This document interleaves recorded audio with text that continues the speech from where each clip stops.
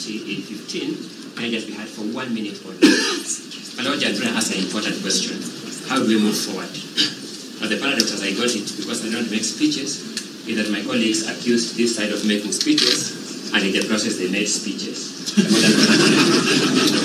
having said that, my Lord, an issue has arisen following disclosures by my Lord Justice Mrima about how this bench has been constituted. It's now apparent that the petitioner and the first interested party in petition 15 have an issue with that. We suggest that we be given time to file a formal application. It could not have been filed earlier because the disclosure has been made here.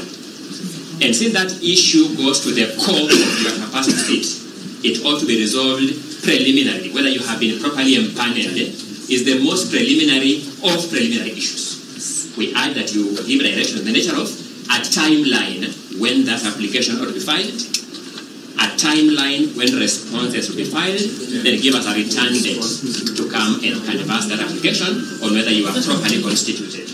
Because if it turns out that you are improperly constituted, even the issue of recusal becomes secondary. But if it comes out that you are properly constituted, then the issue of recusal now follows. I urge that if we follow that route, in accordance with my teacher's guide and Professor Gideon Muigai, there will be greater order and coherence. And I thank you. Is that an adjournment? Is Mr. Ongoya applying for an adjournment? Because he's saying, and perhaps wrongly, that even the recusal application comes after the termination of the question when panelized. If that be so, and they may leave, they normally leave court, they Senate, may leave court, let them say whether they are applying for an adjournment. Is that remark, they normally leave court where the left Senate, my palatable in this court, my Lord? I need that. No, because it's an adjournment. No, is that remark palatable for my Lord and my Lady? Because, you know, we have decorum at the bar.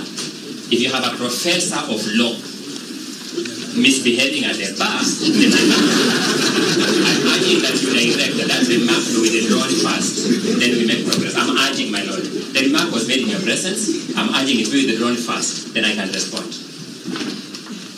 My Lord, I have no problem with withdrawing the remark, but the point is, it is a vain application for adjournment. Because Mr. Ongoya is saying... My Lord Judge Mrima, you are a witness that the issue of how this bench was empaneled has been disclosed here, when we are here. We have raised concerns through learned colleagues, Gideon Muigai, and learned colleague, Mr. Njegwa, that we now want to take that as an issue. My colleagues have rightfully submitted that matter requires a substantive application. Rightly, we agree with them fully. But you'll agree with me that if you are improperly constituted, then you cannot make one more step. It's therefore in that request that my Lord Judge Mrima asked, how do we move forward?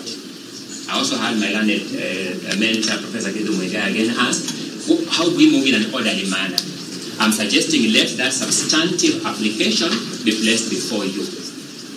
Being as preliminary as it appears on the face of it, give back-to-back timelines on the compliance by the parties. Let the parties come and now formally address you on that question. Let us have a determination on that question. I humbly